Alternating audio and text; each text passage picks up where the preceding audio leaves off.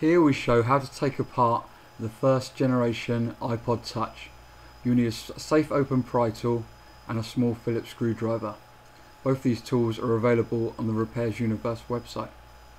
Using the safe open pry tool, run this along the edges of the iPod Touch, releasing the clips.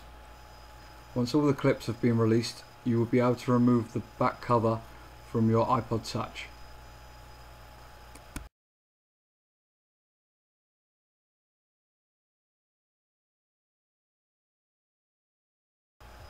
Next, we need to release the battery from the iPod. This is held in place with glue. To release the glue, run the safe pry tool along the edges and gently pry the battery out. Be careful as it is still attached to the motherboard.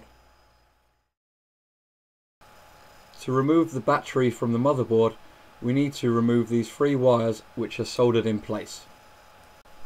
To do this, use the fine nibbed soldering iron and gently heat the connection, starting with the white cable, then the red and then the black until all are released. When installing the new battery, make sure you put the wires in the correct order as shown here in the video. When soldering a wire, just use a small amount of solder as you do not need a lot to make a good connection. Solder the wires one at a time, leaving a couple of minutes between each one to make sure you don't overheat the motherboard. Once you have connected all the wires, test the iPod.